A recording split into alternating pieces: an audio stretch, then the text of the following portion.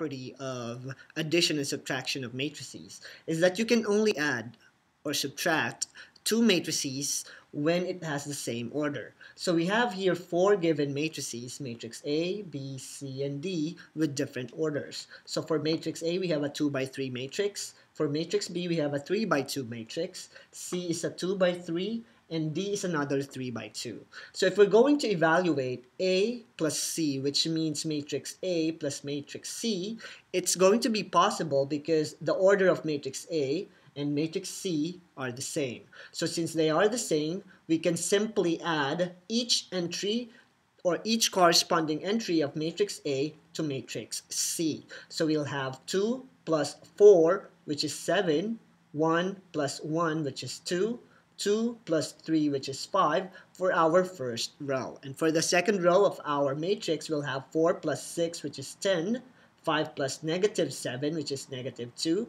0 plus 4, which is 4. So the sum of matrix A and C is simply 7, 10, 2, negative 2, 5, and 4, which is another 2 by 3 matrix.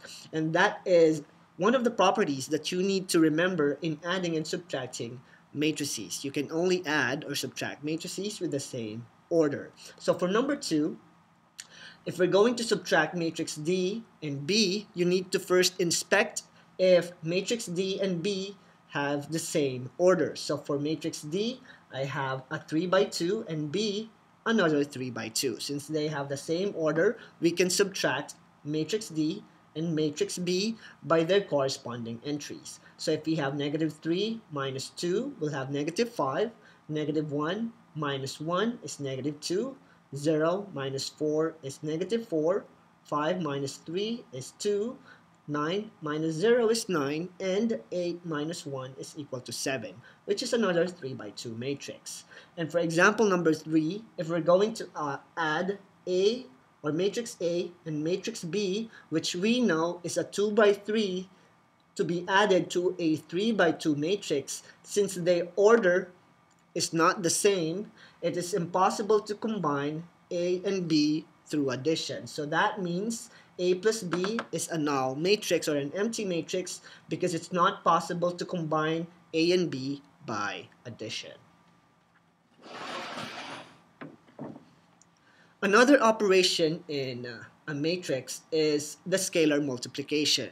So scalar multiplication is basically distributing a constant outside the matrix into each entry in a given matrix. So I have here four given matrices, matrix A, B, C, and D, and their corresponding orders. Now, if we're going to perform a scalar multiplication for example number 1, which is 3A, all we need to do is to distribute 3 to our matrix A. So matrix A is 3, negative 1, and 4. Distributing 3 to each of the entry, we'll have 9 minus 3 and 12. So this is our 3A by scalar multiplication, which is another 1 by 3 matrix. Now for example number 2, we'll perform 2B minus D. So we first need to check if matrix B and matrix D have the same order. So B is a 2 by 2 and D is another 2 by 2. So it's possible to subtract the two matrices. So first you need to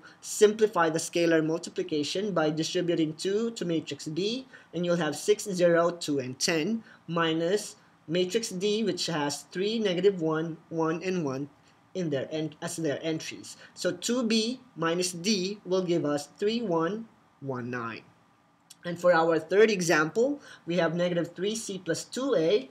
C is a 1 by 3 and A is another 1 by 3, so we can combine them. But first, you need to simplify the scalar multiplication of each matrix. So we have negative 3 times 1, 2, 3 plus 2 distributed to 3, negative 1, and 4. So we'll have negative 3 plus 6, which is 3, negative 6 plus negative 2, which is negative 8, and negative 9 plus 8, which is negative 1.